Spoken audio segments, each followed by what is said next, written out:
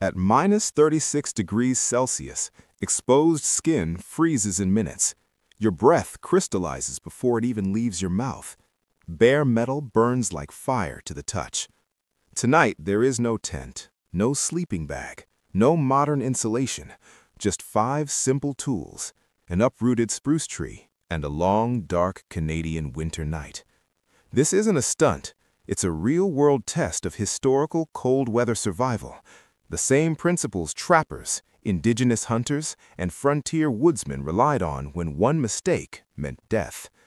By morning, we'll know if these methods still work, or if the cold always wins in the end. Western Canada is locked in a deep cold snap. The temperature is already below -24 and falling fast. Forecasts are predicting -30, maybe even colder. The goal tonight is simple. Stay hydrated, stay fed, and stay warm enough to survive. I've brought only 5 items: a belt knife, an axe, a metal pot, a ferro rod for sparks, and a small pouch of food. No sleeping system, no tarp, no backup gear. Everything else must come from the forest itself. In this kind of cold, fire isn't comfort, it's life support. The cold drains your calories relentlessly. Without heat, dehydration accelerates, and your ability to make clear decisions completely collapses. So the first priority is ignition, because without fire, everything else fails. Using the ferro rod, I direct a shower of sparks into a small bundle of dry inner bark and fine twigs. Once a flame catches, it must be fed slowly, patiently. Rushing now and wasting fuel could cost you everything later. As soon as the fire is stable, snow goes into the metal pot to melt.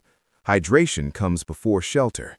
Cold kills much faster when you're dehydrated, dry on the inside as well as the out. Shelter selection is where people usually die. Tonight's shelter is unconventional. It's built around an uprooted spruce tree, specifically its massive root ball. That dense mass of soil and clay will absorb the radiant heat from the fire, then release it slowly throughout the long night. I use dead logs to form windbreaks and thick bark to block airflow. It's nothing fancy, nothing airtight. The goal isn't to be warm, but simply to create a space that is less hostile than the open forest.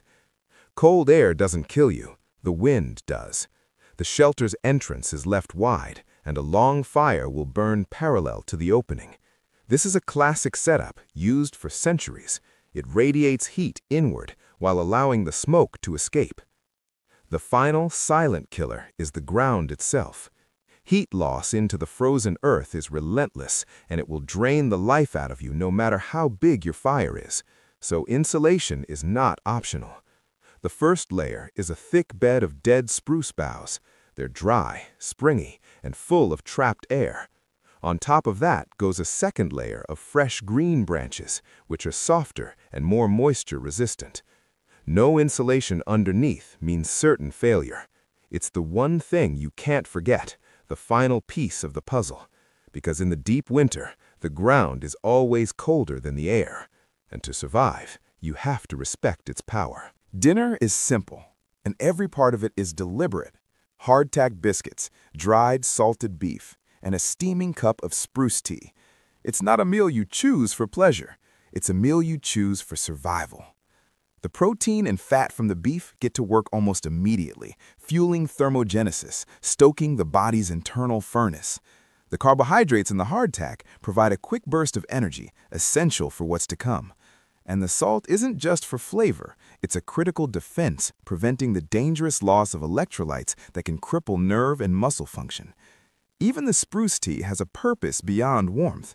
It's loaded with vitamin C, a vital component for keeping the immune system functional when your body is under the immense stress of prolonged cold. These are foods chosen for their resilience. They don't freeze, they don't spoil, they don't fail you when everything else might. This isn't comfort food. It's survival fuel. As nightfall consumes the last of the light, the temperature plummets. It drops past -28 degrees Celsius and keeps going, settling at a brutal -32. Sleep isn't a long, restful journey. It's a series of tactical retreats. It comes in fragments, maybe 20 minutes at a time. Then a shiver forces you awake. You roll over, rewarming the side of your body that was exposed to the biting air, pressing it against the slightly warmer ground insulation near the root ball of a tree. It's not hot, but the difference is noticeable. It's life.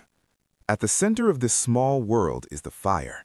It's more than a source of light and heat. It's the very heart of your survival. And it must be managed with absolute precision. Logs are fed into the flames gradually, one at a time, never all at once. If you feed it too much, you're just wasting precious fuel, burning through your lifeline before the night is over. But if you feed it too little, you allow hypothermia to creep in, a silent predator that drains your core temperature without you even realizing it. This is a constant, delicate balancing act. It has nothing to do with bravado and everything to do with respect for the cold. Dawn is the coldest hour. The thermometer confirms it, minus 36 degrees. The small pile of wood is nearly gone. A brief trip to scavenge more fuel is unavoidable, but it's the most dangerous moment of the night. Every movement must be careful, slow, and perfectly controlled. Rushing, overexerting, and starting to sweat now would be a fatal mistake. A single drop of sweat on your skin can freeze, wicking heat away from your body at a catastrophic rate. But the trip is successful. More wood is gathered, and the fire is sustained. As the first light of sunrise spills over the horizon, you know the night has been won. Not comfortably, not easily, but successfully. And in that cold, quiet dawn, the real lesson becomes clear. This ordeal wasn't about toughness. It was never a test of how much suffering a person could endure. It was a test of understanding. Understanding heat, wind, calories, and terrain. It was about knowing precisely where to place the fire to maximize its warmth, knowing how crucial ground insulation is to prevent the earth from stealing your body heat. It was about fuel management and the specific geometry of a shelter that traps warmth and deflects the wind. These are timeless principles. Modern gear, the high-tech jackets and sleeping bags, they make survival easier, there's no doubt. But it's knowledge that makes survival possible in the first place. Because when the temperature drops far enough, technology eventually runs out of answers. Physics never does. And this night proved something fundamental. You don't survive the winter by fighting it head-on. You survive by understanding its power, respecting its rules, and working with it.